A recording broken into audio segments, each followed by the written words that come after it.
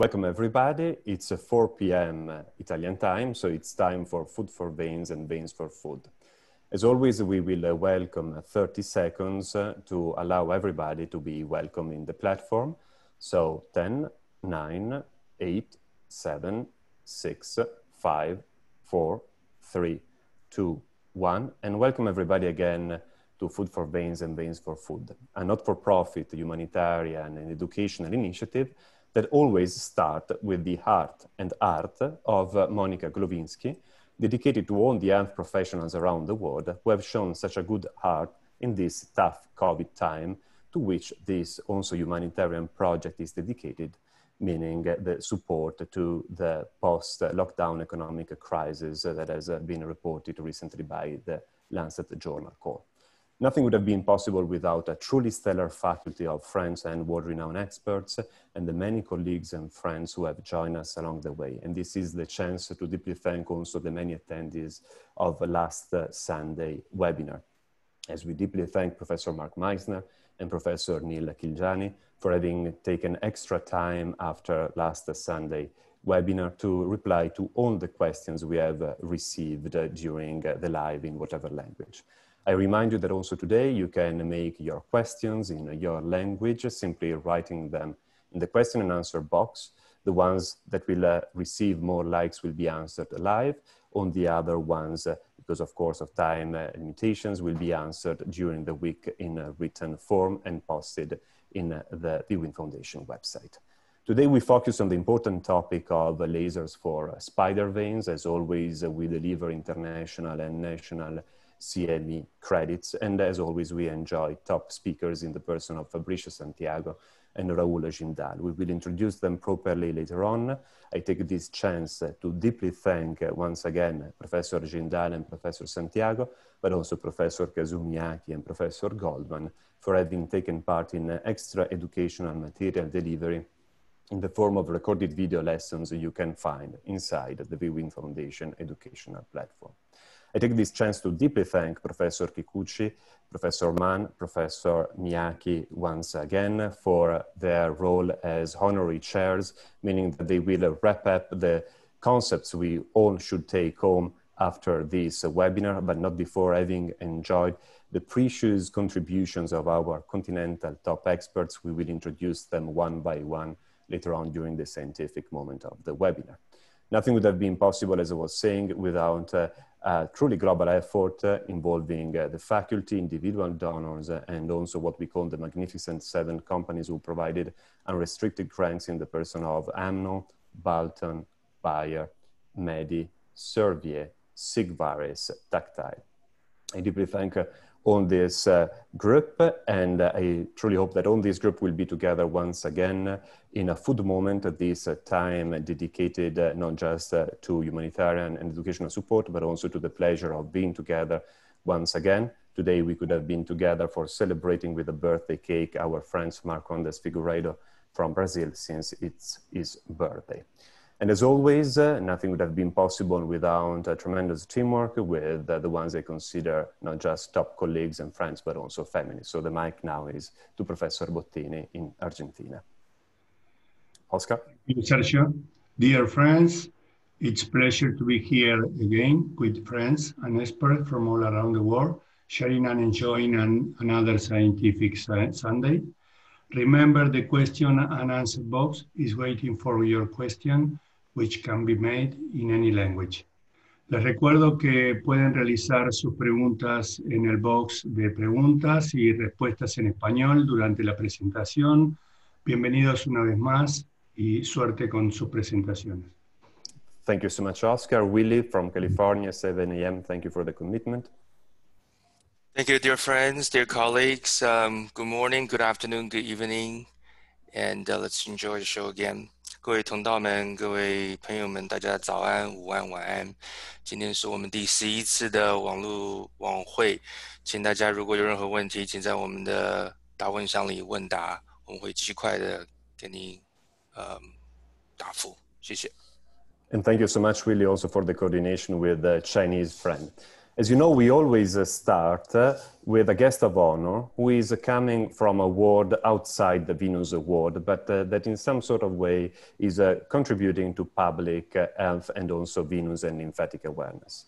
This is a top moment for us. It's a huge honor having with us today Giampaolo Montali. Giampaolo Montali is the General Director of the Golf Ryder Cup that will be held in Rome in 2023, one of the largest sport events in the world.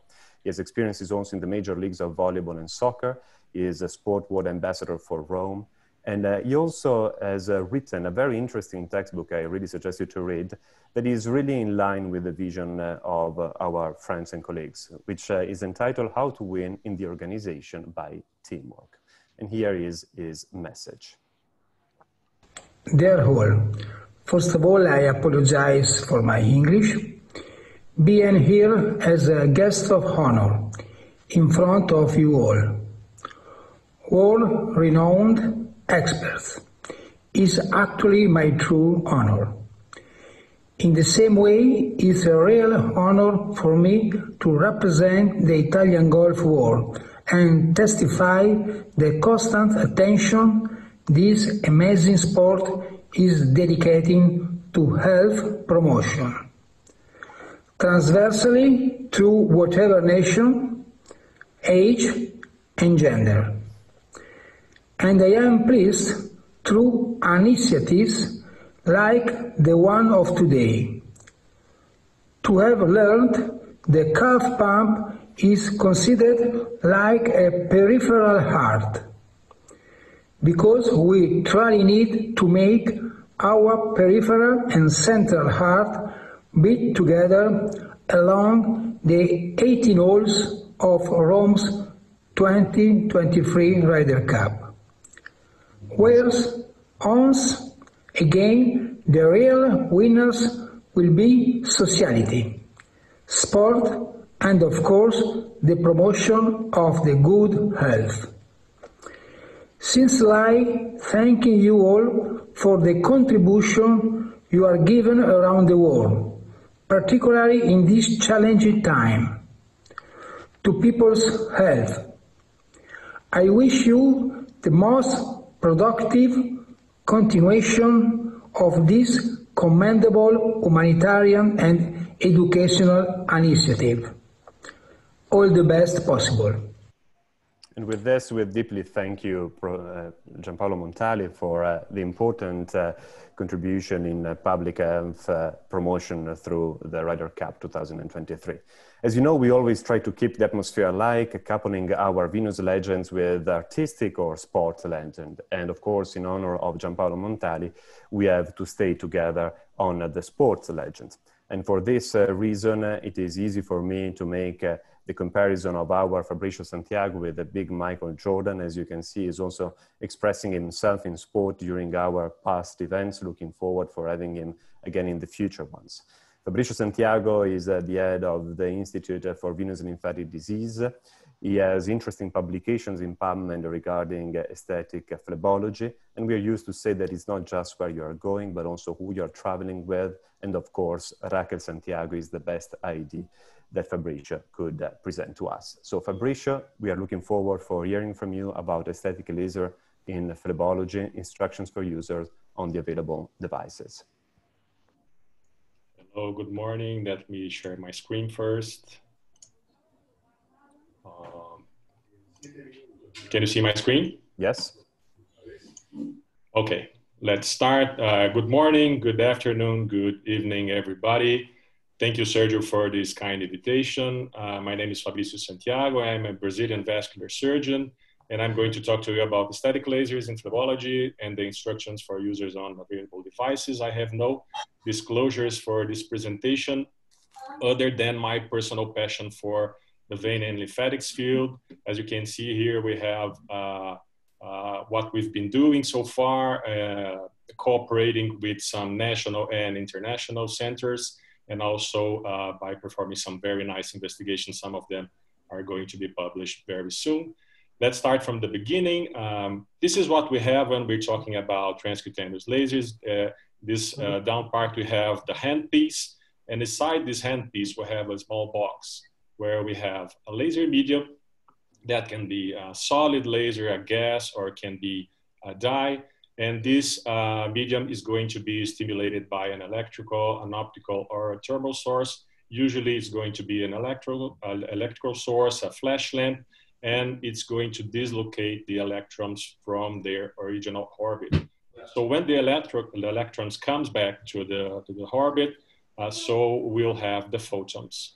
By opening the cavity and with the help of a pair of lenses, voila, we have the laser beam that is going to be always coherent, always monochrome, and always be collimated running into parallel rays. Once the laser reaches the tissue, we'll have some basic phenomena occurring. We'll have absorption, that is our main goal, actually, but we'll have some transmission, we'll have some scattering, and we'll have also some reflection. And the intensity of these interactions, they are going to depend on the wavelength that you're using, on the spot size, on the energy that translated by fluency is the division of energy by the spot size, and the pulse duration or exposure time is going to be chosen by the thermal relaxation time, that is the time taken for the structure to lose half of its temperature. So let's see something about the literature. This is a not yet published review that is being made by a Brazilian group of investigators, where they're comparing different treatment modalities for telangiectasias and reticular veins. Dr. Nakano kindly allowed me to show some preliminary results, and we will see that when we compare these different treatment modalities, we have no differences in terms of efficacy. This is very good, showing that transcutaneous laser works really well for this type of indication. But on the other hand, we know that we're not talking about human material. We're talking about the material that is used for performing sclerotherapy. As an example, it's a lot cheaper than the laser devices. We have some contraindications according to the literature. They are not absolute. Really careful by using lasers in pregnant patients, patients with tanned skin, patients using ferric supplements and photosensibility disorders, patients with hypertrophic scars, when you're treating patients with previous herpes on the area, patients with active skin infection, and in cases of open wound, although we know that we have some wavelengths that can stimulate also the granulation.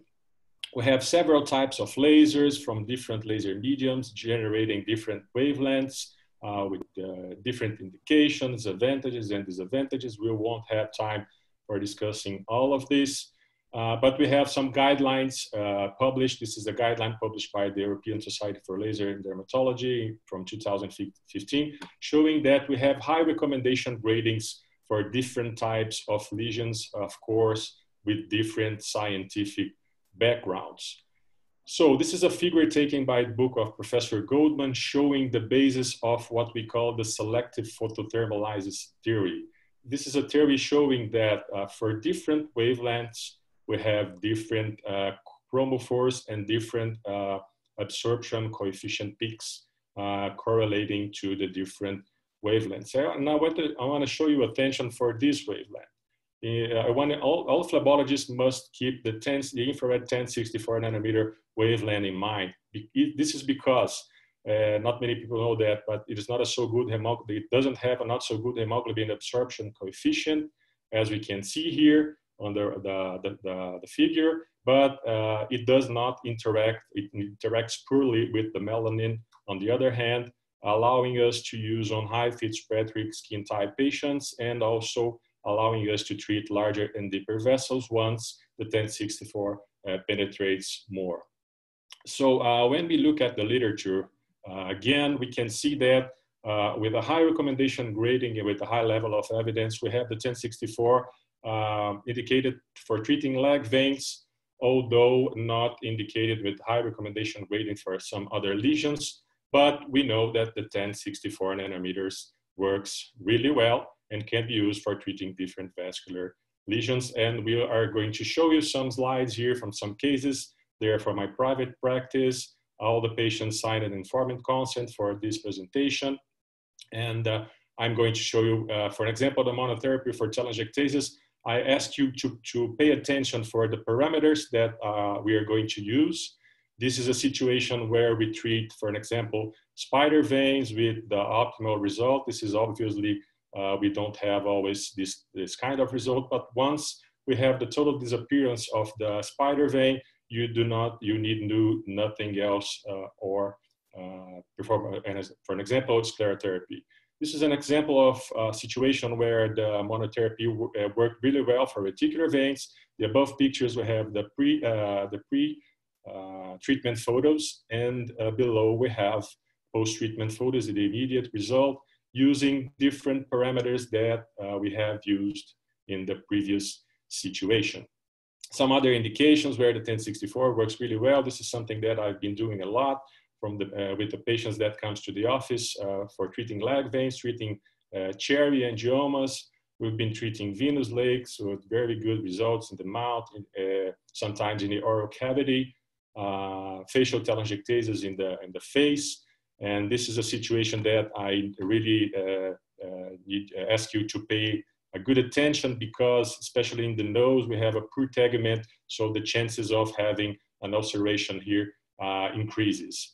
As you can see, we use the small spot size with fluency higher than we were using in the previous slides with the larger vessels. This is another example of facial veins, bulging veins in the temporal area with a very nice result, as you can see in the post-treatment pictures, using the adequate parameters for that.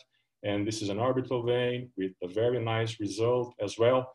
And this is the basis for using the 1064, for an example.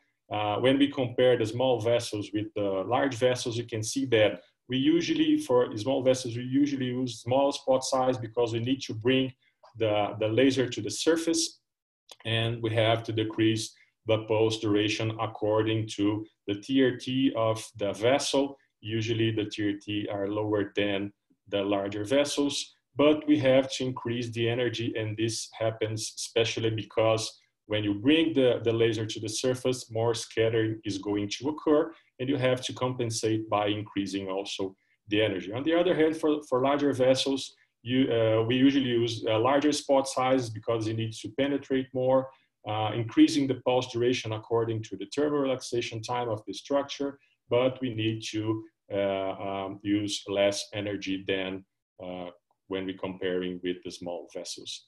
This is the first problem that we're facing when we're using transcutaneous lasers. When we look to the lower limb venous universe, you know that we have several connections of the telangiectasis and the reticular veins with the superficial system, the saphenous veins, or the deep venous system. It doesn't matter if it's reflexive or not.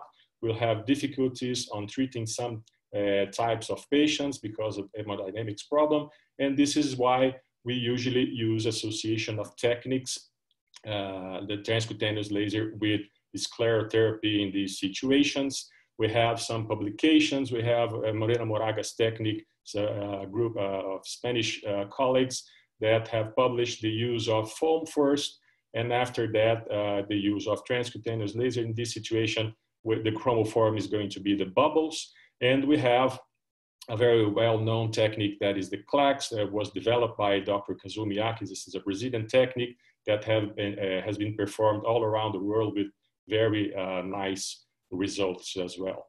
And the other problem is the pain caused especially by the 1064 nanometers. This is an investigation that we have presented in 2011, comparing transcutaneous laser and sclerotherapy in leg-based treatment using the visual analog scale and analyzing with analysis of variance. And we can see here that we have more pain by using, for an example, the 6 millimeters spot size when comparing with the sclerotherapy.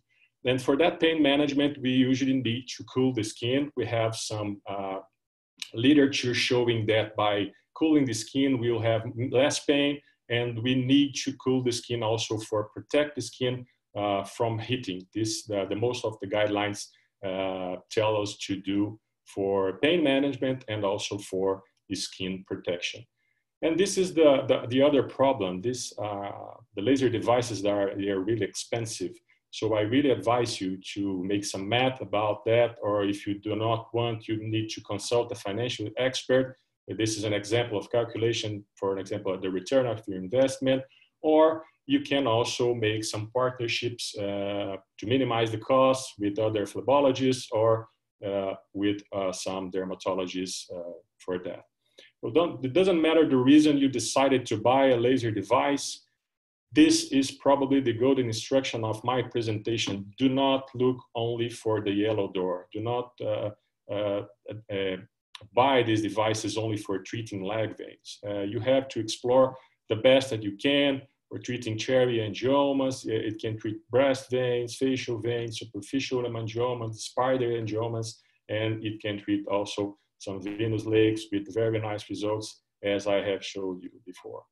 Some innovations and new perspectives. This is a publication where Sergio Giannazzini was involved by mixing wavelengths for treating small telangiectasias. This is a portable device that has been developed by a South American company for treating telangiectasias. They're showing very nice results with it. And these are some new perspectives, because we know that the 1064 usually comes with the Nd:YAG laser medium. And this is a publication where they have used the diode laser, and this could minimize the costs of the device. We need to know that this is a brand new technology. Only in 1960, Charles Towns gave birth to the laser technology, and Anderson and Parrish have published only in 1981 the selective photothermolysis theory. And this is how we choose nowadays our posturation. This is the thermal relaxation time, as I told you. Nowadays, we've been working with the thermal damage time. This is an example of how we choose our parameters in accordance to posturation. But this is what we need to keep in mind in the present and in the future is the Arrhenius thermal damage equation. As I told you, we've been discussing more thermal damage time rather than thermal relaxation time. It works with the accumulated tissue damage. It works with the denaturing time and also with the composition frequency that we are giving to our structure. I deeply thank to all colleagues that have embraced the cause, and especially for the colleagues from Fogarty da Madrugada. They have an Instagram channel with very nice publications using the draws for making more attractive, and they have developed this very nice draw for us. And although we've been having very nice online meetings, I really appreciate, but I really want to meet some very nice and very good colleagues in person so that we can have a toast about everything that we've been discussing. Thank you. Thank you so much, Fabricio, and congratulations for having brought science into this topic that is really needing that. And I hope that soon I will receive also a mug that I haven't received yet. So now we start the scientific word round, where, as you know, we invite keynote figures to give us their perspective and revision of the keynote lecture you have already enjoyed. So it's my pleasure to fly all the way to Russia with Eugene Bereznoy, a dear friend of the Viewing Foundation, involved also with our humanitarian mission. Eugene is a great expert in laser. So Eugene, please make your question to Professor Santiago. Hello, dear seers, colleagues, and friends. It's a big honor and also big pleasure as well to be involved into this amazing humanitarian education project. Deeply thanks for this for all organizers, Oscar Battini, Willie Chi, and Sergio Giannazzini. My congratulations for you, dear Fabricio. Your presentation was excellent. My question is, currently where no accurate recommendations and guidelines regarding optimal diameter of reticular veins when transdermal laser 1064 nanometer can be used. Some authors say it should be anywhere between 1.5 to 3.0 millimeter. What diameter of reticular vein would you optimally treat with this laser? Or what main criteria you will use to select laser power? You will look at the vein diameter or vessel type, red or blue, or depth vessels. Thank you. Wow, Eugene, thank you very much for your questions. I don't know if I will have time to answer all of them, but regarding, this is a very, very nice question. Regarding the choosing of really, it's not power, but it's energy. But really, we do not have cutoff points for treating reticular veins. We have some publications. If I'm not mistaken, we have a publication from 2003 from, I know, I'm not sure, but Dr. Omura showing that they had very nice results treating 3mm veins, for an example.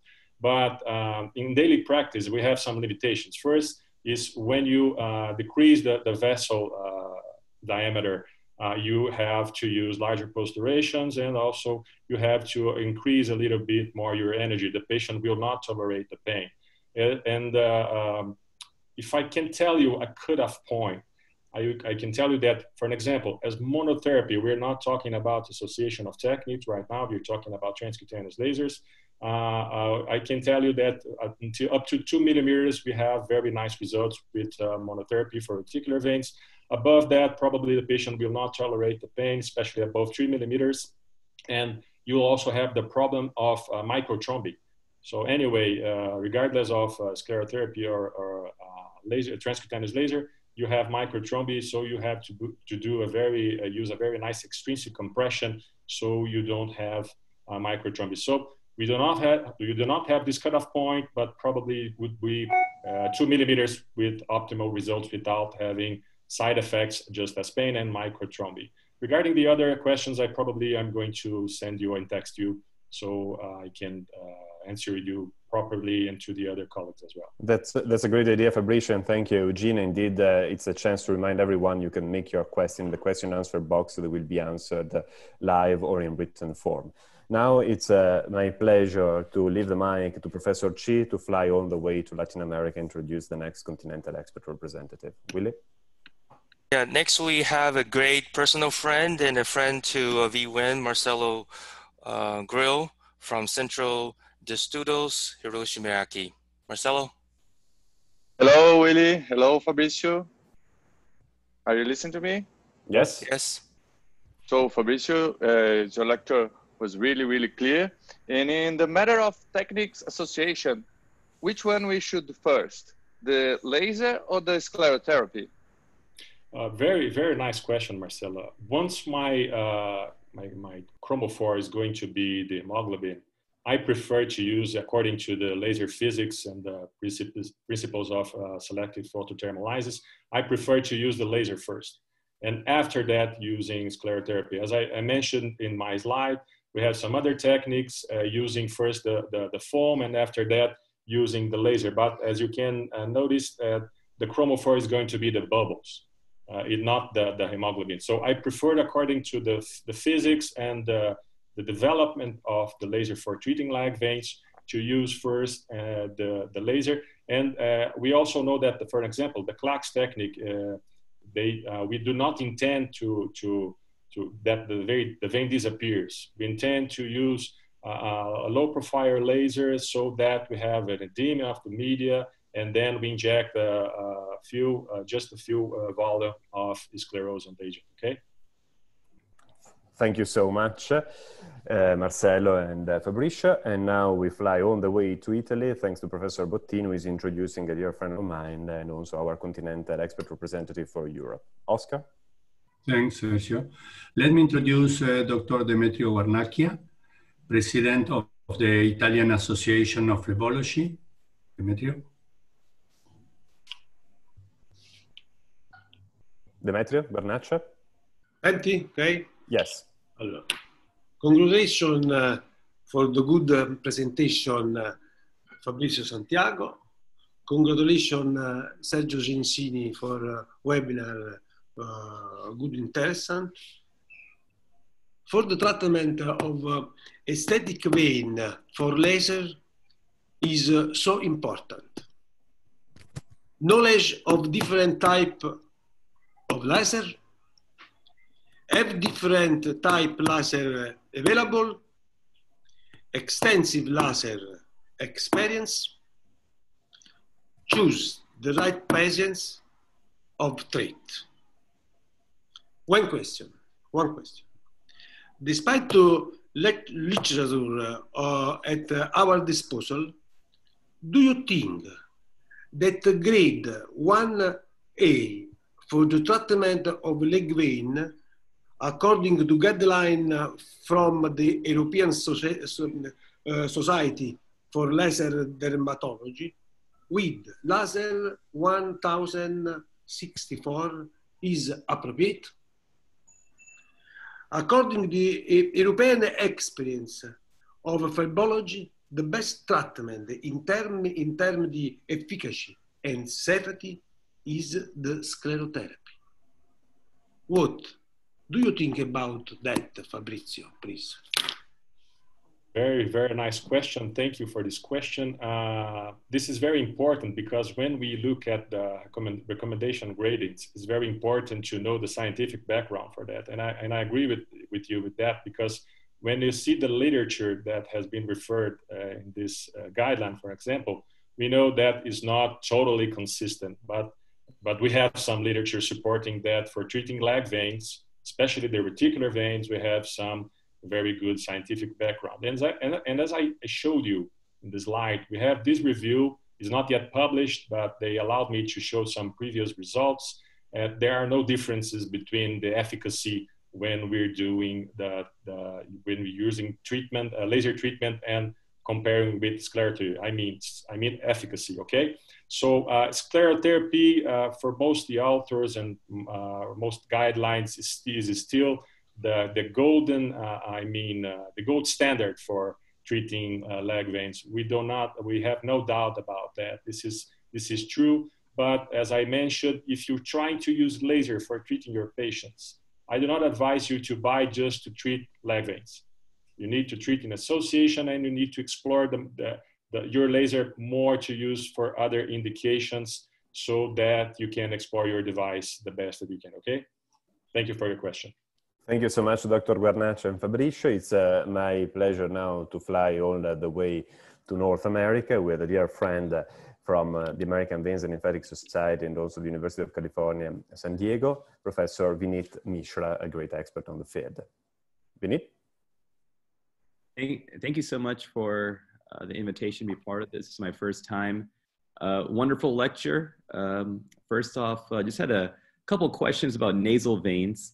I have had some difficulty in treating nasal veins because I find that A, they tend to come back, high rate of recurrence. B, sometimes the veins don't respond. I've used KTP, 532, I've used pulse dye, Nd:YAG.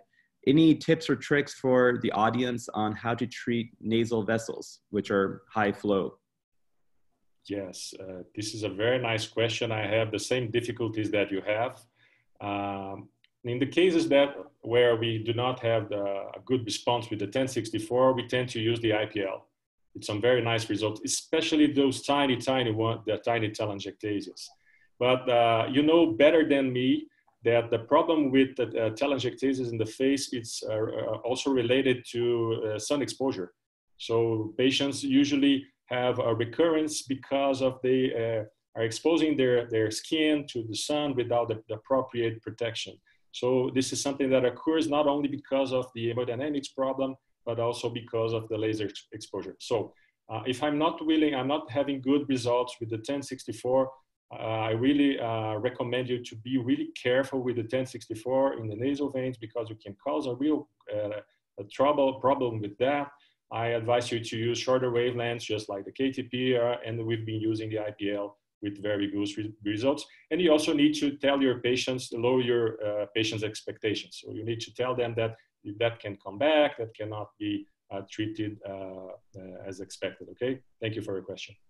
Thank you, Vin, and thank you, Fabrizio, and deeply thank to all the continental experts involved in this World Scientific Round. And now it's time to leave the mic to the audience, Fabrizio. And we are looking at the questions we have received more likes, and we start from a Spanish-speaking colleague. So we try to translate for you the question of Sergio Rix Castro, and he's asking you if it is advisable to treat first the reticular veins by sclerotherapy and then the telangiectasia by laser, and how to avoid pigmentations after transdermal laser.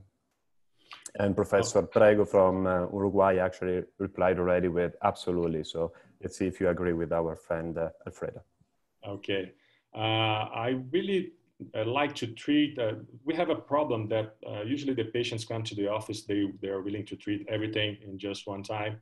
So I really treat the reticular veins, and after that I treat the telangiectasias. We have some colleagues that prefer especially using sclerotherapy, that they are used to treat the reticular veins that are so-called feeder veins, that we know that this is not the real concept, but and after that they treat the telangiectasias. We usually use to treat just one time. And the second part of the question was? How to avoid the pigmentation. Oh yeah, usually the transcutaneous laser, especially in the reticular veins, what we see is some contraction of the vein. We do not have a lot of microthrombi when the parameters are right, and I tend to use when the veins they are above 1.5 or up to 2 millimeters by using eccentric compression along with compression stockings during 24 to 72 hours to avoid this kind of complication if I'm thinking that is going to occur, okay? Thank you so much for the question from the colleagues and also for your answer. Now we move to the second question, Fabricio. Isabella Giardulli-Sichman is writing, hi, very good talk. So if the patient has telangiectasia that would have an excellent results with conventional sclerosis, would you still do laser? Yes, because I have it. So I always use laser first, because as I showed you in that video, when we have a total disappearance of the telangiectasia, I don't need to inject anything else. I don't need to do anything else. So this is because I have the laser with me. So I tend to use the laser as much as I can. And CLACS is my preferred technique for treating C1, not a complicated C1 patients with very nice results. Some comparison results there in adductor, we don't have the appropriate randomized controlled trials for that, but in daily practice, we see that the results are really good. And I prefer to use laser first, and we do not have any result. And after that, I use this sclerosantagin. Then we move forward for the last question, and maybe the colleague knew that you are one of the authors of a very interesting paper on this topic. Let me translate for you from Italian. How would you suggest to document telangiectasia before and after the treatment? Very, very nice question. I have a concept that I call so-called the curtain effect. If your patient is standing, you can see bulging veins more appropriately, and this is the time that you need to take pictures. Otherwise, if you have reticular veins and spider veins, the patients need to be laid down. So this is because the skin have some cumulative layers. When the patient lies down, this curtain effect, it disappears. So it's more clear to take pictures from telangiectasias and reticular veins with the pain in the lying position, okay? Thank you so much, Fabricio, and also Dr. Parisella for the question. And now we are finishing this first session of the webinar. I hope you could hear all the people clapping you. We are like hundreds and hundreds of people here. So thank you so much, Fabricio, and all the faculty involved so far. And now it's time to move forward for the second part. And as I had to introduce Fabricio as Michael Jordan, I had to find an equally great sport professional in honor of India. So Nandra Joig is a great squash player in honor also of the good squash moments we had with our master of squash, Professor Sriram Narayan. Rahul Jindal indeed is one of our champ. He's coming from the Punjab University. We all know him as a great innovator and also educator. And we personally know him as a wonderful example of professionalism and human attitude during our V-Help missions. So Professor Rahul Jindal is getting ready to give us his talk about aesthetic lasers in phlebology, possible complications, and their management. Rahul, thank you so much for being here and ready to share your screen. Can you hear us, Rahul? Yeah, yes. I can hear you. That's good great. evening. And Sergio, thank you for introduction, and thank you for giving the part. I'm just going to go through an aesthetic phlebology. What are the possible complications and management? You see, the talk would not have been complete without the help of Professor Goldman, Kasamiaki, Giovanni, and patients and Fortis Hospital. I really acknowledge them, all of them, in preparation for this talk. We all know about the C classification, and we are going to cater mainly the telangiectasias and the reticular veins, the C1 in my talk here. We know about that if you have a huge varicose veins like this, you get a fantastic results with the laser and the sclerotherapy of lobectomies. What we don't still have the gold guidelines for the reticular veins and telangiectasias. You know, reticular veins are the veins which are behind, it's below the skin, it's subdermal. They are 1 to 3 millimeters as compared to telangiectasia, which could be red and blue, and they are 0.1 to 2 millimeters, and they are in the dermis. So that's the basic difference between these two veins. And there are various methods which we have already seen, being getting into Cochrane review to treat this group of veins. And we also know Clark's procedure, which has been just mentioned by, Kasio Miyake, and, he's really doing a great work. And I think we really need to do a lot of studies to see that the plain sclerotherapy and the Clark's, where do they stand in the future? So we need to have a Flabo suite. And the most important thing is that if you make the patient stand and if you see that the patient has got a lot of veins, you need to do a preoperative duplex scan to see the perforators or the depot veins has got a refluxing veins or not. So you can do the laser procedure here. And once you do the laser procedure, and you can use the different spot sizes and all, we are going to discuss that later. And after that, you can inject a sclerotherapy. In here, we are injecting a 75% dextrose into the vein under augmented reality. So you can get a very good results if you do the procedure properly in this group of patients, especially in the foot veins, which really only a plain sclerotherapy may cause a skin necrosis, especially the veins which are nearly in the epidermis. Now, this picture really shows that you should not treat the telangiectasias and reticular veins directly without missing the deeper reflux. So because you must treat SPJ or SFJs or perforators before you embark on the C1 veins, because what we have observed is that if you treat the deeper refluxes, and in the future, if you observe them 2 to 3 months later, a lot of these veins, sometimes they disappear and the patient does not require any treatment. Now, this is the results what we want. Whatever treatment or methods you want to use, but we definitely don't want this. A skin burn, a pigmentation, a scarring, definitely not. So we are going to place this talk into two complications because of sclero and complication because of laser. There are a huge amount of complications which can happen from sclerotherapy. We are just going to go one by one. But the major causes of this is insufficient delivery of drug, high concentration and pressure, and imprecise injections which are there outside the lumen. The most common complication is in hyperpigmentation. And normally it disappears between 6 months to 1 year, but it can persist in 1 to 2%. And if you could look into the percentages, dextrose and glycine causes the least hyperpigmentation. The pigmentation can be linear or punctate, and a lot of causes which has been documented why you get this pigmentation, because the patient has come for cosmetic region, the pigmentation is not a very good idea to have. So the basic concept is less inflammation, you will get less pigment. So use a sclerosant which are lighter, and foam is stronger than the liquid. So if you have to use foam, use a lower concentrations. Technique is very, very important. We should always limit the pressure by which you inject into the vein. Look into the syringe size. You have to understand 2.5 ml syringe or a 3 ml syringe will inject at a lower pressure as compared to a 1 ml syringe. And this is a basic physics. Similarly, you will get more pigmentation in the legs as compared to if you treat the hands. Because of the gravitational pressure, you will have an extravasation of the RPCs. Similarly, a blue leg telangiectasias will cause you more pigmentation as compared to the red vessels if you treat them. Dark color or Asians, they are more prone. If the patient has got a higher serum ferritin levels, you get more pigment. So therefore, you should avoid an iron supplement for 1 month for this group of patients. If your patients previously had an hyperpigmentation, try to use an antihistaminics, into the perioperative procedures, and try to avoid doing the procedures in the perimenstrual or the ovulation period of the female. If the patient is on drugs, something like a minocycline, then you should see if the patient can stop this drug when you are doing a sclerotherapy. If the patient has got a coagulant, try to remove them because that can cause an inflammation and result in pigmentation. And also important is how you inject. So there are a lot of guidelines and procedures, how do we make an injections.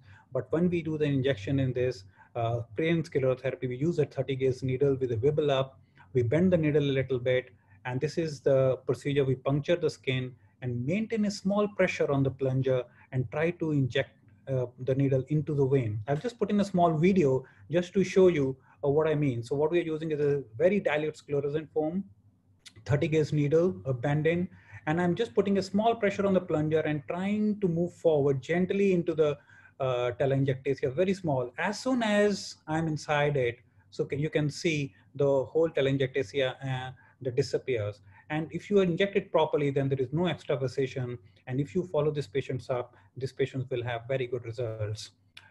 In terms of treatment, if it really persists, mostly we do conservative. You can use some drugs like a 20% TCAs and retinine creams.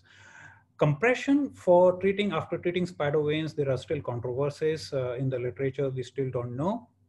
But if you have an hemocytin pigment, which is outside the vessel causing a pigment, it is very susceptible to 410 to 450 nanometer. So we can treat it with the lasers. We can use a pulse dye, we can use an IPL, and we can also use a ruby laser, and we can also use an NDY1064. All these lasers can help us in removing the pigment if you have a pigment which is persistent more than 1 year. We can get a temporary swelling, which is more in the ankle because of the gravitational pressure. We can treat it with local steroid creams and compression. Matting is a very important complication. It is appearance of the new fine veins, which happens after sclerotherapy in a different area. So why it happens is if you cause more injury, you will get more ischemia, you will promote new vascularization. This rarely happens in the face, hand, and chest. And age, male, and standing for a longer time does not predispose to the formation of matting. Normally, it can occur in few days to 3 weeks. It's persistent more than 1 year, only in 2 to 3%. That's good for us, but less inflammation, you will get less TM. So therefore, if you use a dilute sclerosants and if you compress the veins, then will be less thrombus, you will get less matting. If your patient is prone to TM, then there are a few things we can do. We can inject a protamine along with the sclerosant. We can use a pentoxifylline. We can use an H1 inhibitors. And if they are still persisting, we can treat them with an NDY 532 nanometer laser. Some of these patients can also have pain, especially if you inject in ankles, feet, upper medial thigh, and medial knees. But the important thing about this is when you are using a dilute STS, this is the agent, if you are going to inject outside the vessel, is going to pain. But if you are injecting in the vessel, normally it does not pain. So which is a very good marker, because if you're doing it without local anesthesia or a cream, so that because you can know that you are exactly inside the vessel and not outside the vessel. You can get a tape blisters, you can get folliculitis, especially in Asian countries or tropical countries. Now, recurrence. Recurrence normally happens, in the reticular veins because you can form a thrombus and it can recanalize. But normally in the telangiectasia, the vessels are very small, so you don't normally form big thrombuses causing recanalization. So normally these veins are new or the leftovers. You can get a cutaneous necrosis, especially if because of extravasations and arterial injections. So that's why you need to know exactly what concentrations you are going to use when you're going to treat these veins and how much volume you're going to put in. But important is that the glycerin as a dextrose, you really get much lesser cutaneous necrosis as compared to the other detergents. You can also get an NLD, and that can occur at all concentrations, especially in area which has got rich arterial networks. Intra-arterial injections. Now, this is important because 10% of the telangiectasias, they are associated with AV shunts or dermal arterioles. So that's why if you use an higher viscous drugs like glycerin or a dextrose, the chances of this will be much lower. Coming to if you get an extravasation, what should you do? You can either, if you put in too much extravasation, which should not happen in an experienced hands, you can still dilute the sclerosant with saline injections, or you can put in a hyaluronidase. I put in the doses at multiple sites to dissolve the sclerosant and it can get diffused. You can treat the cutaneous necrosis just like any other skin damage, and it normally heals within 4 to 6 weeks. You can get multiple allergic reactions like a localized urticaria, which normally disappears within 30 minutes. You can get a systemic reactions. Very important to differentiate anaphylaxis, which has got a heart rate increase, from a vasovagal reactions, which will get a bradycardia. So because this is very important and this can happen. So we have 3 patients in the last 20 years who had these reactions. Coming to allergic reactions with an STD, it is slightly higher than the polydocanol, but not huge. It's around 0.3%, and it normally happens because of the impurities which are there in this drug manufacturing called as carbitalol. Polydocanol, the incidence is around 0.01%. It is much lesser. You can also get a thrombophlebitis, and normally it's get because of the lack of compression or significant reflux into the treated vein. It can be treated with an NSAID, so you can take the blood out, and once you've taken the blood out, there'll be less inflammation, and this infection will settle down. Especially in the perimalleolar area on the medial side, if you get a lot of veins there, then you have to be very careful, because especially in thin patients, the posterior tibial artery is very, very close. So sometimes you can put in an injection into this. So you have to be very, very careful what you're doing there. Then you get a lot of neurological events you can get. You can get a stroke, very, very, very rarely a death. You can get a nerve damage with the direct injections. You can get a migraines or headache, which are normally really temporarily, and they disappear with time. Very rarely you can get a DVT. Up to 13% of the patients with telangiectatic veins, they are at risk of spreading the sclerosing solution into the deep venous system. But the dilution, what we use of the sclerosing in the veins, in these veins, and the amount of volume what we use normally should not cause you deep venous thrombosis unless you are injecting a huge amount and in higher concentrations. If the patient is on OCPs, you should try to avoid to stop it. If you cannot stop it, try to change it to transdermal estradiol rather than the oral, because that can bypass the liver. Tamoxifen is another very common drug, because these days when these patients come for sclerotherapy, you should be careful while you're doing the sclero in them. As pregnancy, you should try to avoid them at least up to 6 weeks after the delivery. Rarely you can get an air embolism, but in a French study of 6,400 patients, 16 episodes happened of eye symptoms when you are treating C1 veins. So the incidence is low, it was not permanent, and all this disappeared within 15 minutes to 6 hours. You can get scotomas in some patients, but they are all temporarily. If you look into this study by Professor Goldman, it shows that STD versus polydocanol, you got a similar efficacy and similar adverse event. There are a lot of such publications which are there.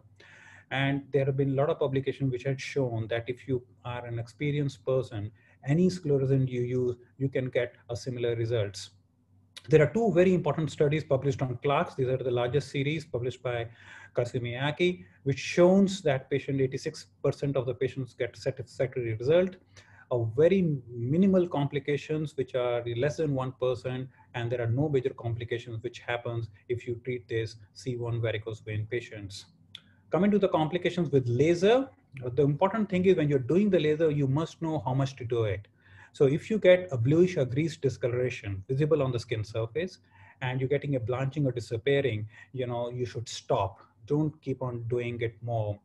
There are a huge amount of side effects which can happen, and they are normally happening because you don't know your machine.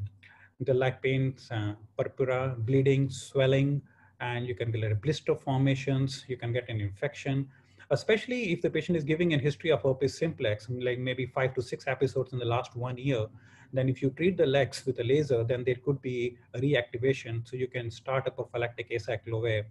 You can get these patients with a hyperpigmentation, more in patients with darker skin types, but normally it fades off within 2 to 6 months, but we can use the topical bleaching creams.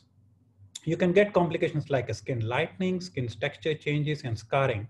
Normally they are happening because you're damaging the collagen surrounding, and you are passing on the heat more than what is required. And the persistence of the lesion is one of the major side effects, what we were discussing on the facial veins. This is a problem with the lasers. Post-care, you can, if there is an erythema of burning, you should use an ice pack. You should avoid a sun exposure for around 24 hours. You can use an SPF creams. Non-irritating soaps can be used to wash the areas after 24 hours. You should avoid the swimming or prolonged bath. And leg vein result, we must wait for 4 to 6 weeks for it to be noticed. The contraindications have already been covered, so I will not come again. Now, this is one of the very important slide, I feel, last 2 slides. When you are doing the laser, the important thing is you see the smaller vessels, we shoot the shorter pulses. If the depth of the vessel is more, then we should use a larger spot, longer wavelength, and longer pulse with cooling. If you have a darker skin, try to use a longer wavelength so it can go deeper, and longer pulse intervals. And try to use, if you're using an overlapping, less than 10% to decrease the scarring. And there is something called as stacking. So what if you want to pass on a higher energy, so you can put in 2 stacks rather than giving 1 higher energy shot. So that will decrease the pain and also causes less heating damage to the surrounding tissues. If you are treating the fragile areas like bones, use less energy.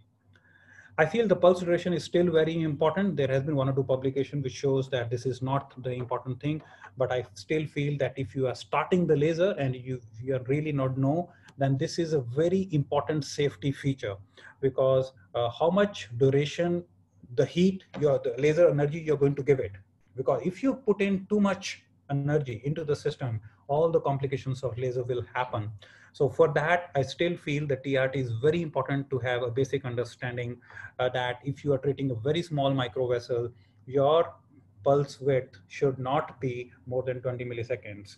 But if you are treating a C2 varicose veins or something like reticular veins, then your pulse width can be kept at 15 to 30 milliseconds, up to 50 milliseconds in a 2 millimeter vessel. The 2 important things, I feel the consent and the photographic documentation is very important.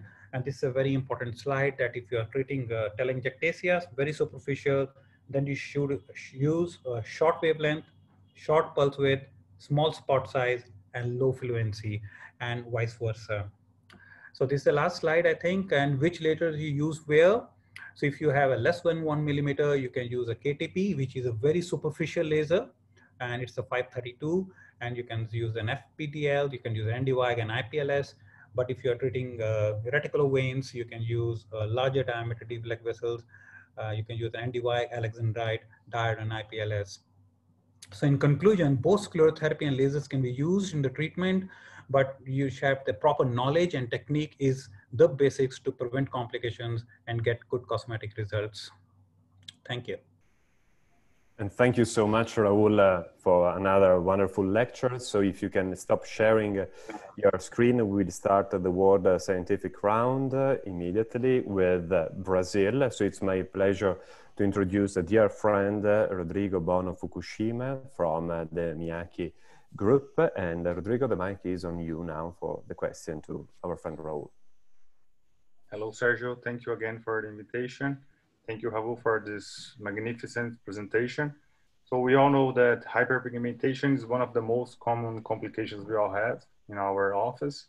So regarding hyperpigmentation and its pathophysiology, in our opinion, what would be the rationale for choosing the sclerotherapy technique, considering variables such as the type of lesion and the treatment region?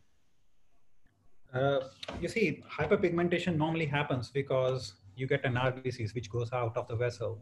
So it's important is, so if you are using a sclerosant, anything, all these telangiectasias, as you know, they're very thin vessels, and you get an epidermis inside. So if you use a very high irritant, the basement membrane will get destroyed, the RBCs will go out. So one should use a dilute sclerosant, and one should use compression if you're using a reticular veins in this group of patients to prevent an inflammation. Okay. Thank you so much, Rodrigo and Raul. Now we fly all the way to Europe, and it will be Professor Chi honor to introduce our continental expert representative. Willie? Yeah, next we have Dr. Oren Solario to give his question from Romania. Sorry, are you with us? You are muted. Can you hear me?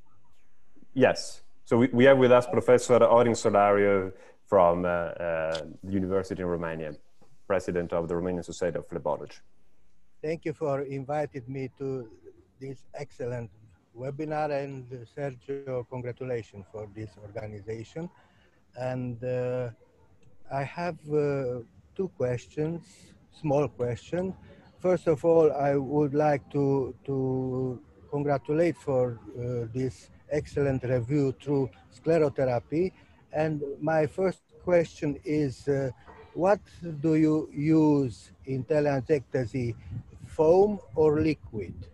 And the second one, what is your opinion about sclerotherapy in upper limbs, because not point of view aesthetic, but legal, because you destroy the venous access to the treatment. Sure. I think these are very important questions. The first of all, if I'm using the telangiectasias, so I need to know how much area I have to treat. So if I'm treating a very small area, I use a liquid, and I use 1 to 5 liquid. And if I'm using a very big areas, then the volume of liquid is quite a lot. So then I try to use a foam. But when I'm using a foam, I dilute it slightly more as compared to what I'm using the liquid. So if I'm using a liquid, let's say 0.25, then I will dilute it by 50% more and then make a foam of it. So actually talking, I'm making a foam of 0.12 or 0.15. And then I think concentration is one important thing, and the amount of fluid what you're injecting is very important. So I don't push the fluid. So I just keep a small pressure on the plunger. As soon as it flows into the vessel, I see the disappearance of the vessel, I stop. So as I can show you in the video. Coming to the hand veins, I don't inject much. I do very rarely, only if the patient really pushes me. And if the patient comes in, I actually normally send the patient back at least once, so that the patient goes home, thinks about it again, at least twice, and I try to discourage the patient and try to show my hand veins also that this is normal. But you do get patients in the peri-marriage area, because some patients have got really very prominent hand veins, and so that's the only patients we inject, but it's not very common. And if the patient has do it, so video consenting is the most important thing in this group of patients. Yes. So we thank you a lot, Professor Olario, for his participation, and also Raul for the answer. And now it will be Professor Bottini honor to introduce another friend from India. Thank you. Let me introduce Dr. Shoaib Padaria from the Venus Association of India. Shoaib? Shoaib? Can you hear us? I see he's here. Okay, yeah. Yeah, here you are. Oscar, thank you very much for the introduction. And also thank you, Sergio and Willie, for having me on this wonderful platform. Raul, a fantastic, comprehensive review of everything to do with sclerotherapy and the complications, very informative.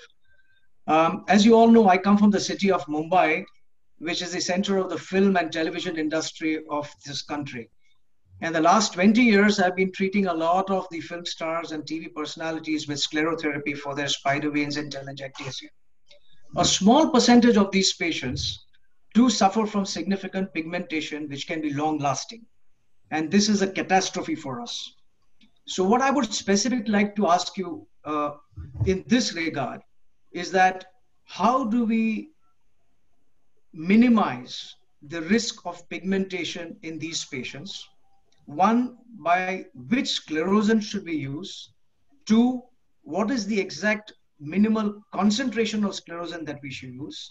And thirdly, are there any specific medications which we should use before and after the procedure to make sure that they don't get pigmentation? I wouldn't mind repeating the procedure in these patients, but to avoid pigmentation at any cost. Absolutely. And that's why I put in the first complications as hyperpigmentation. The good thing about that is that if you tell this patient before the procedure that if you will get the hyperpigmentation, that this will disappear between 6 months to 1 year. So this is a very important thing. And in my consent form, hyperpigmentation is at the top in terms of complications, because a lot of these patients, they come for cosmetic problems, so there is an issue about it. Now, how you can decrease it? I always try to use the dilutional form, the most dilute I can use. So if I have to use a blue or the red telangiectasias, so maybe as I said 0.12 or 1 to 5 or 0.25, not more than this, if I'm using an STD, because that's the only, we don't have the polydocanol available, the drug in our country, so I'm using an STD. So I will use a very dilute STD. So we already got a 75% dextrose. So I will use a very small amount of dextrose. So if you look into my slides, dextrose and the glycerin got the lowest incidence of hyperpigmentation. But there are some publications which have shown that the hyperpigmentation rate with very dilute STD, polydocanol, and glycerin dextrose is similar. Second is what you can do is that conservative treatment if the patient gets a hyperpigmentation, but you can also start this patient if the patient has got propensity, then you can start this patient on antihistaminics perioperative for 1 week because that decreases the inflammation. That has been, there are some publications on that. Then you should also use, these patients should avoid sun for some time. You can also use an SPF creams, which should be started. There are some publication which shows you should start the cream 3 weeks before the procedure in the areas where you're going to do it and continue that for another 2 weeks after the procedure. So, that will sun protection cream with a factor 50, that is another possibility. And I feel the most important point is the technique, because if you have an extravasation of RBCs while you're doing it, I've seen a lot of people doing it, then that really makes a difference. And also use the thinner needles, because thinner the needles are, then the chances of extravasation of RBC will be much lesser, and a lesser pressure, and a 3 ml syringe. So thank you so much, Shoaib and Raul. Now we go toward the conclusion of the World Scientific Round. We conclude the big with Dr. Marlin Schul, President of the American Veins and Lymphatic Society, a dear friend for many of us. Marlin, the mic is for you. Good morning, everyone. And again, thank you, Sergio, Oscar, and Willie for the kind invitation. And it's great to see everybody here. I echo Dr. Fabricio's and I think all of our willingness to actually meet in person when the time permits.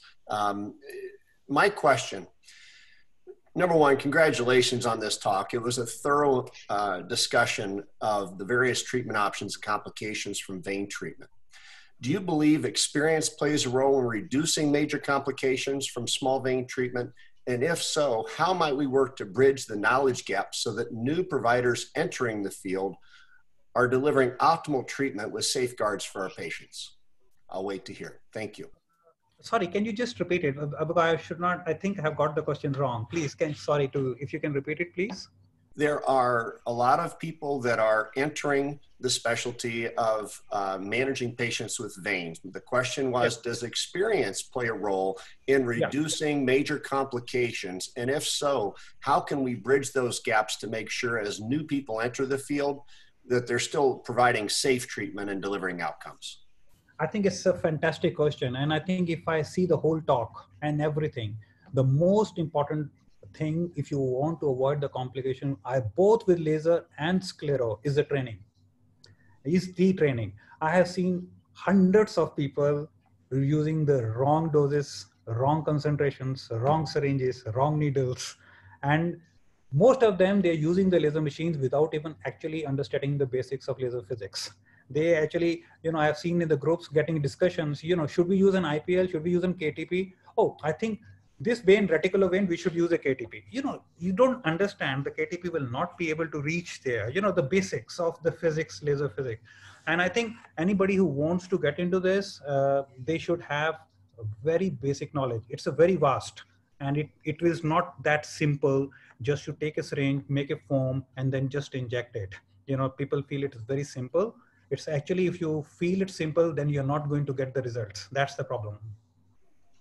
Thank you so much, Marlin and Raul. And now, again, we deeply thank all the Continental expert representatives involved in this round.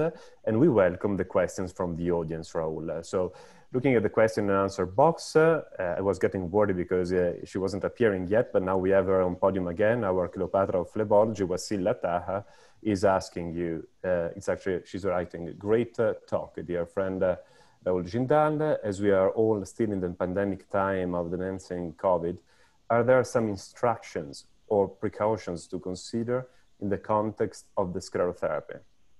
And of course, thank you, Vasila.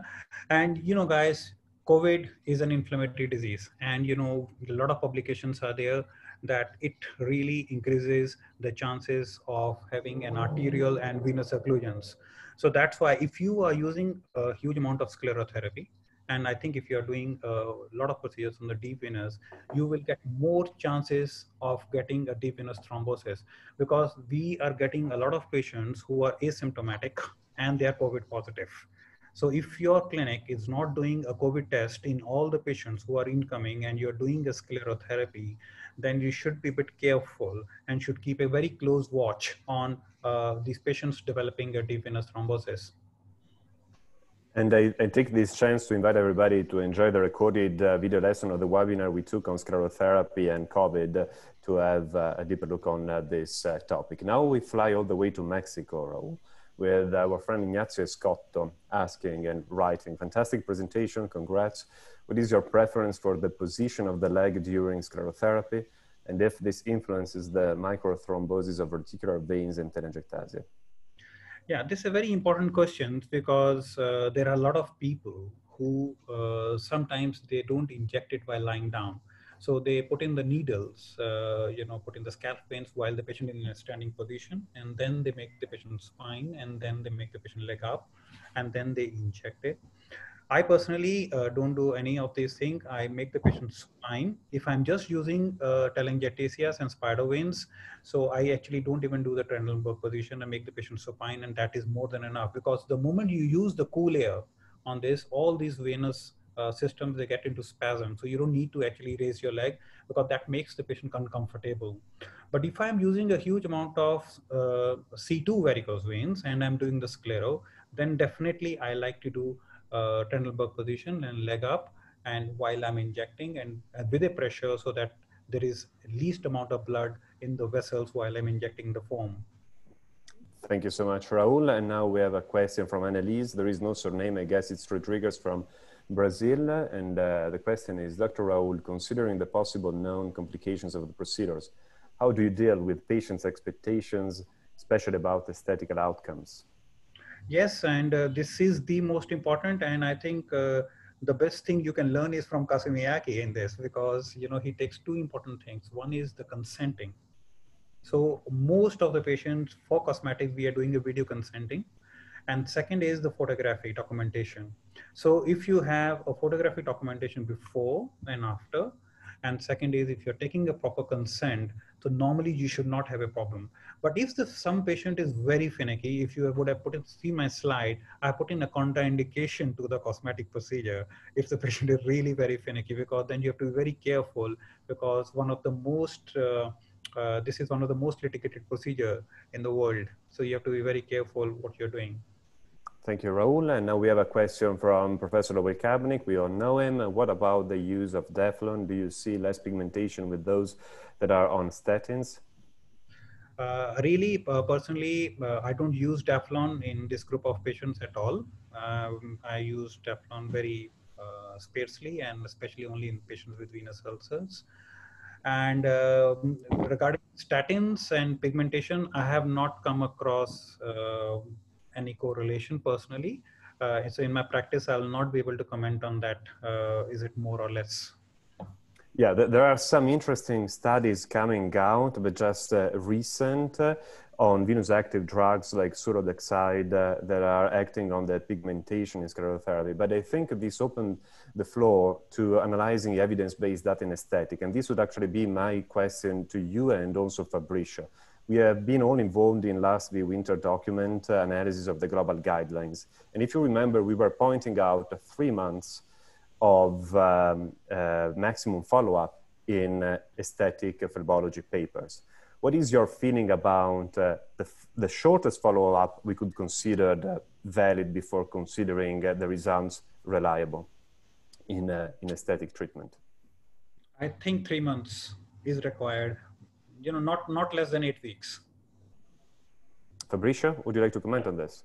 Yes, but I have not the answer for this question. But I think 3 months is going to be good, because we all know that the venous disease is progressive. It will never end.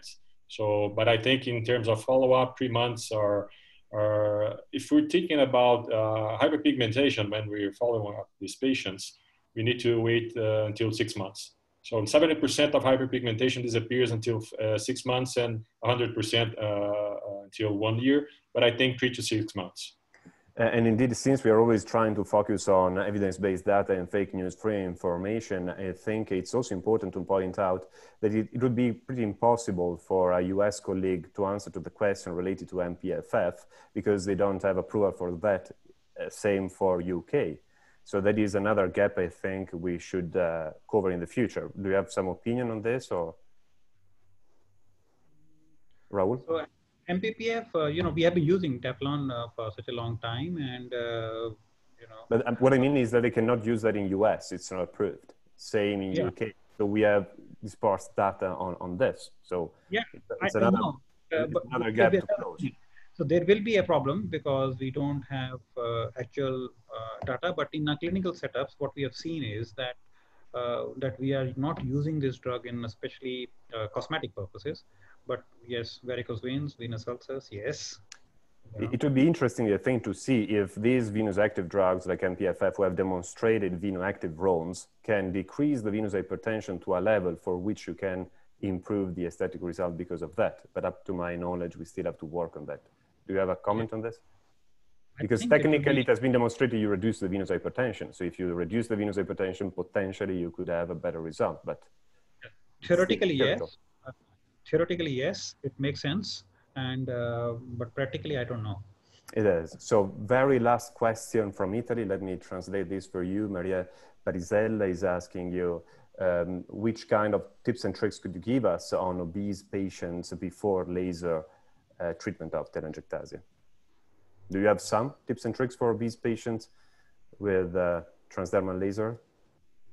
If you understand what I mean, Raul? Yeah, I understand. Yeah, but it's sort of similar because especially in the obese patients, if the veins are, you know, in the superficial, in the epidermis, you use in the same way.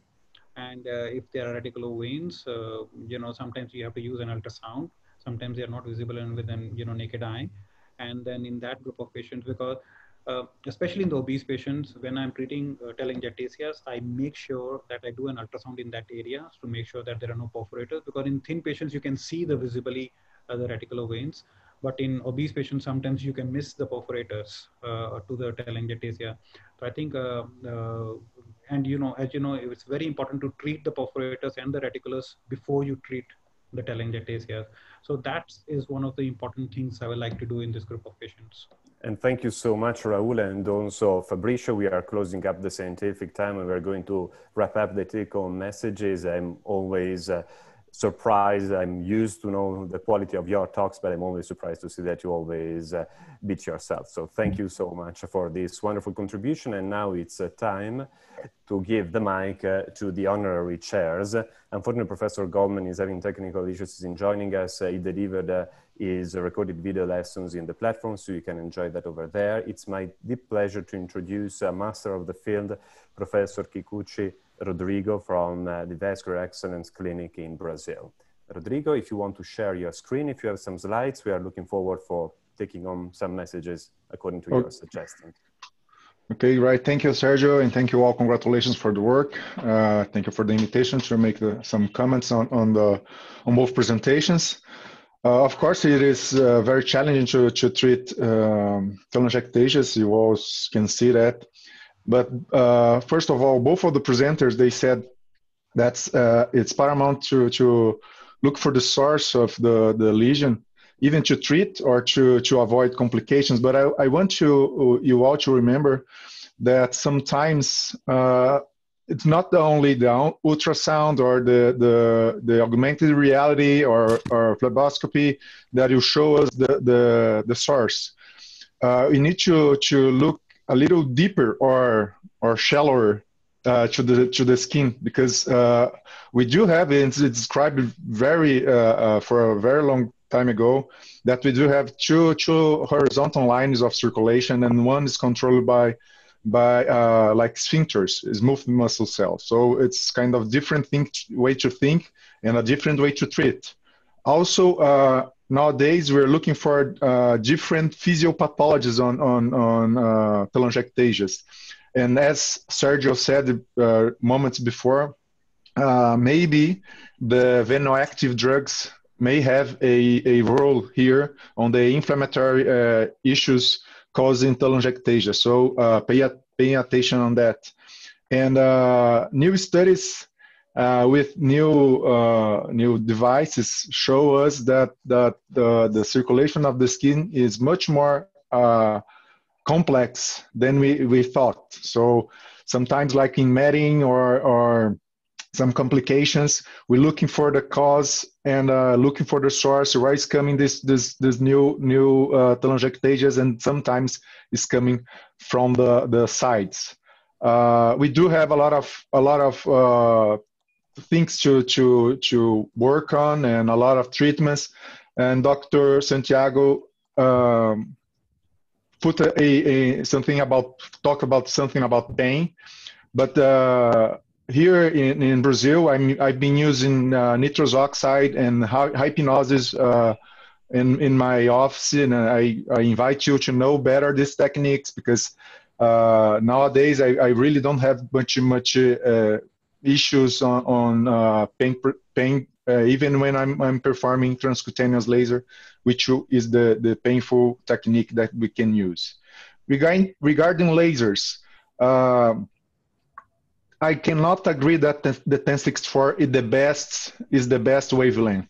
I'm pretty sure it's the more versatile, but not the best, because the best depends on what kind of lesion, what kind of telangiectasia are you treating. So physics is mandatory to perform transcutaneous laser better, and also the outputs, like we can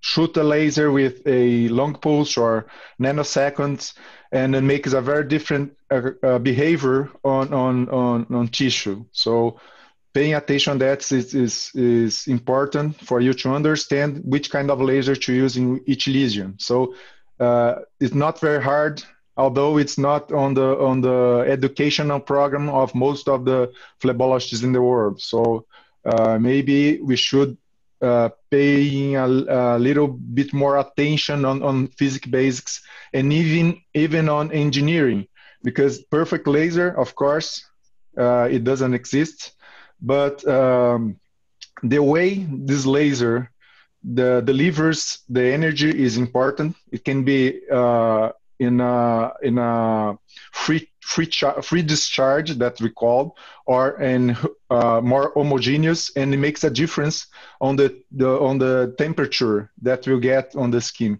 and also the beam shape. The beam shape is important, because it makes a difference on the reaction. Okay. Last thing, sclerotherapy. Of course, we do not have the perfect solution, but sometimes mixing it's better than using one. This is a brand new paper. It's in press yet, and showing that the combination is better than one alone. And sometimes we should look for histology, like Dr. Bush did it, and found a virtual perfect concentration of polydocanol for telangiectasias. That would be 0.3. So that way we can put the right tools in the right hands and using the right way. Okay. We need to use the intelligence to make things better, to make treatment better, and why not to make the world better. So be safe. Thank you very much.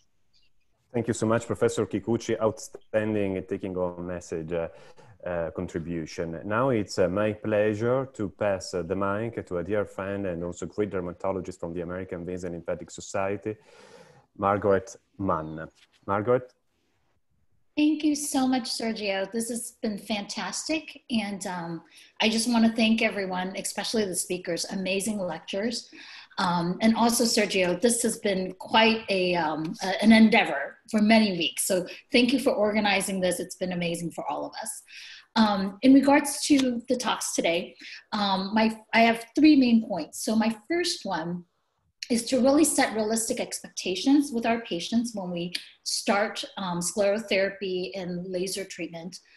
Remember, this is an aesthetic treatment. So at the end of the day, our patients are finicky. Their level of tolerance for side effects are very low.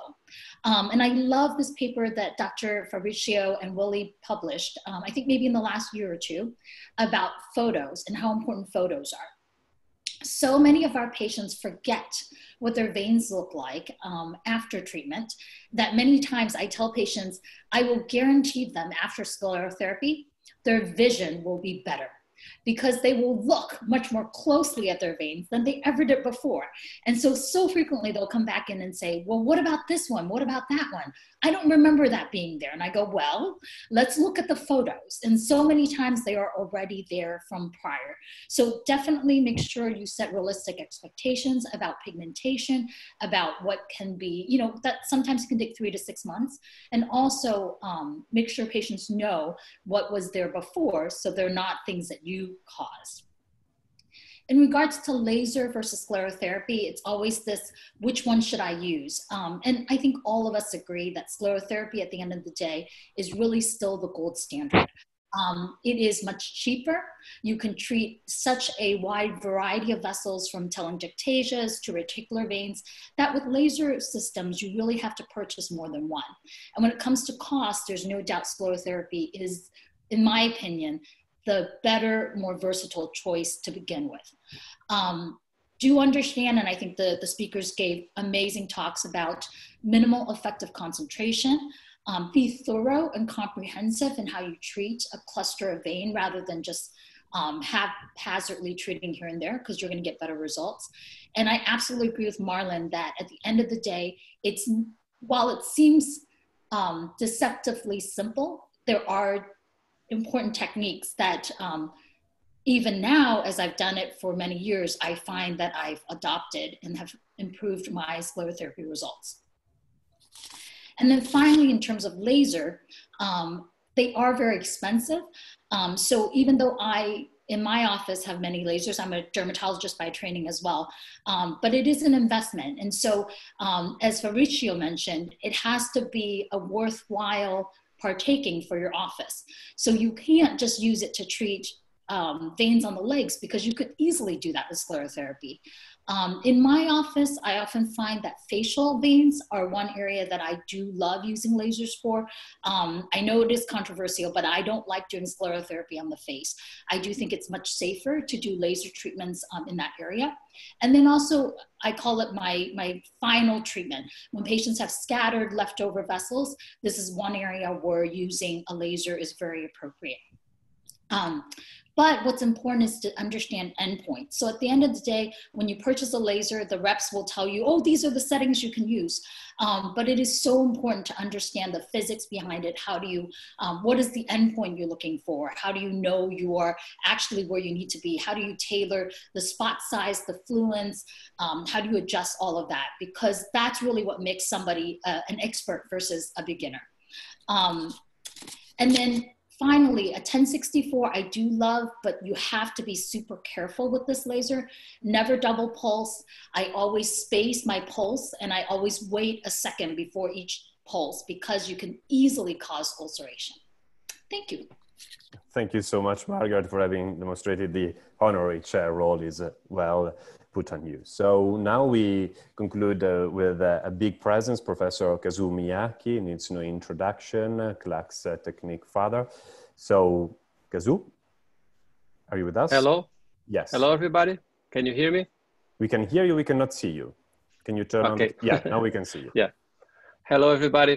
Well, I will start with the last thing I wrote, because it's really important. Marlon Shu, I had the pleasure to play golf with him and Lisa Montangelo in Italy, in Rome. And he said something very important. How does the experience plays role to help to deliver the outcome, and how to guide the new phlebologist. And also Dr. Margaret said at the end of her comments here now that the 1064 is really dangerous and you can burn the skin. Like, I really don't agree with this. Only if you follow the instructions of the dealers, of the one that sell the lasers, because they really want to show the effect right now, right there. To have safety and to have result, you need to use low energy and cook the vein slowly. And Margaret said that as well. Well, first, I will start with Fabrizio. I took some comments here. Congratulations for Fabrizio and Raul. Talks are really amazing talks.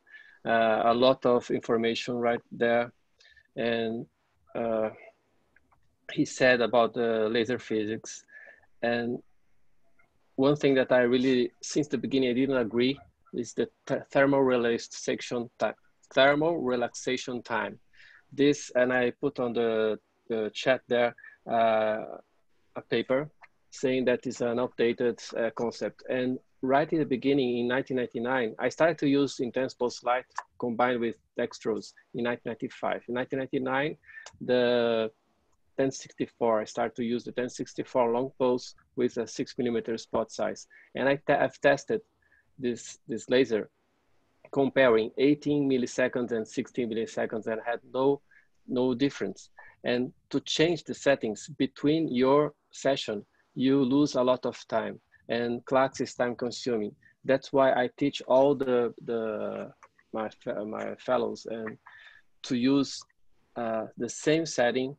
The laser itself is really safe, and you just need to cook the vein. That means you use 50 joules per centimeter squared to 70 joules per centimeter squared, always 6mm spot size, the big spot size, and always 15 milliseconds, which is useful for all the situations.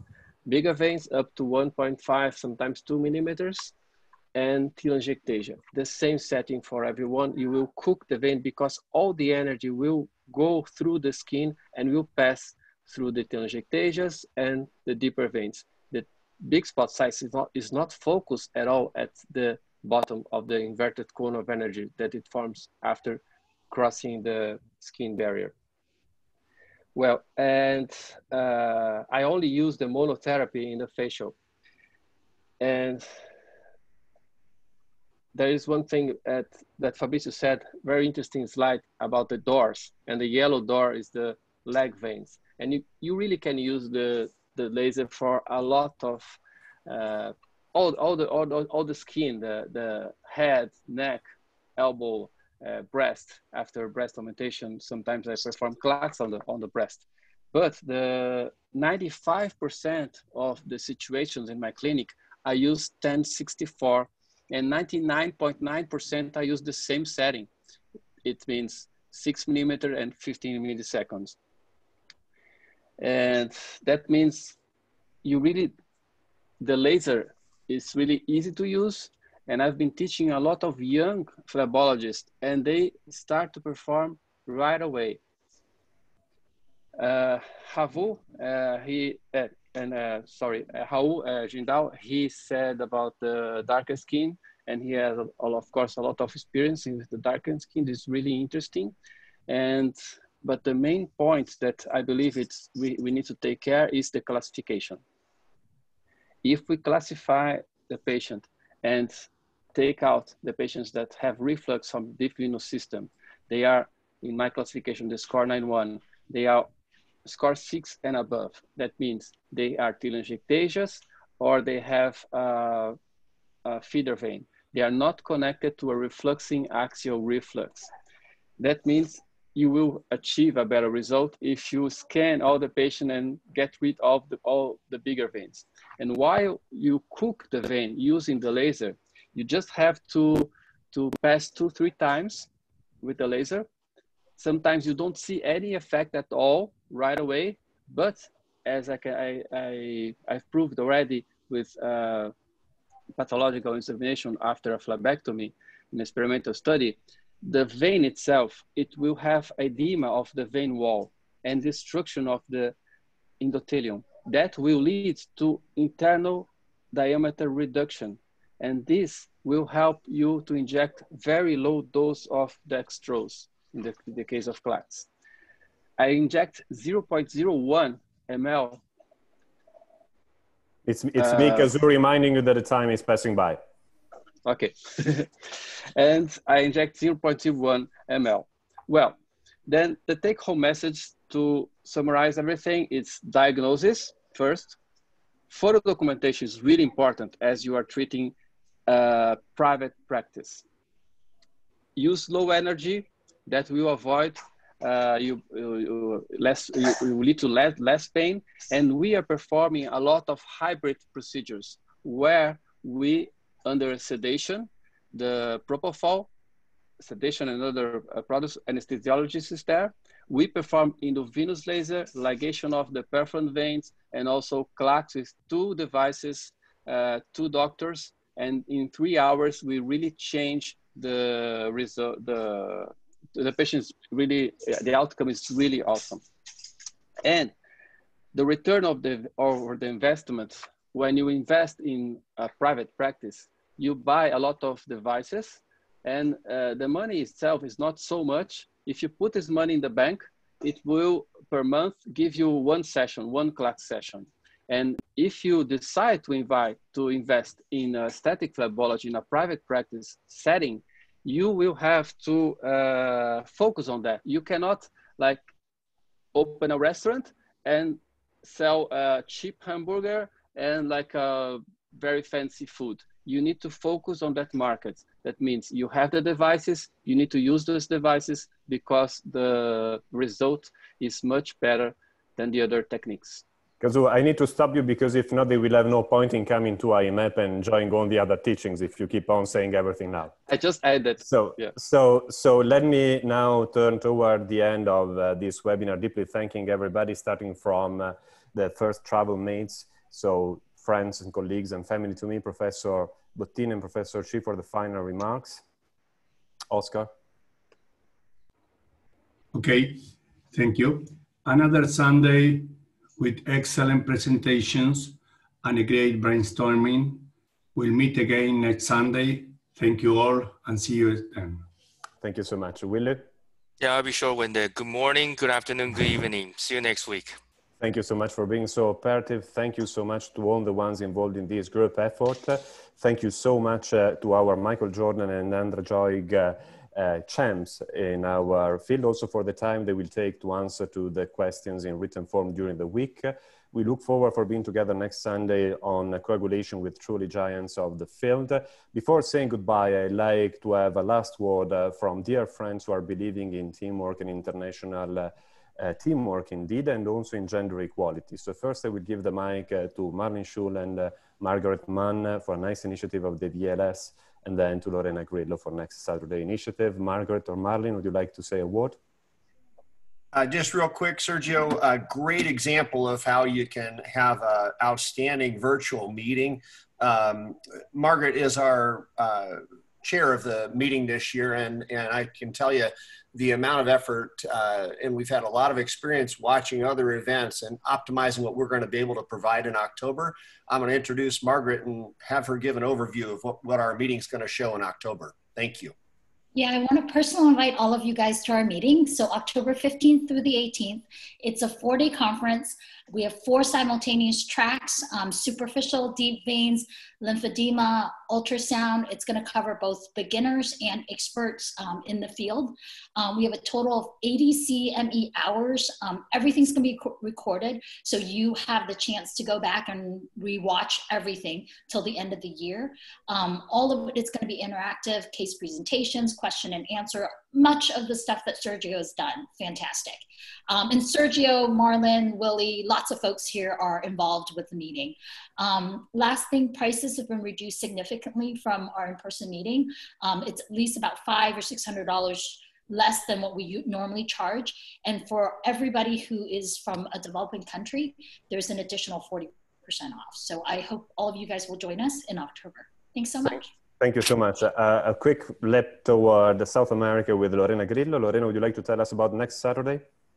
Thank you. We want to invite all of the colleagues and related professionals to join us next Saturday, August 22nd, in this same schedule, and participate through Zoom, Facebook, or YouTube. And we'll have great faculty in this Women to the World in Phlebology that will include a worldwide group of dynamic women in the field. We thank Dr. Bottini and you, Dr. Giannesini, for allowing us to support this pre-Congress activity forward to the support in Latin America and also gender equality. Thank you very much. Thank you so much all. Deeply thank to all the ones who joined us today in this group effort. Sorry if we went 5 minutes later, but we are like giants and we really didn't want to stop their teachings, and we look forward to be on together next Sunday. Thank you so much. Have a wonderful day. Ciao. Bye. Oh, bye-bye. Bye. Bye.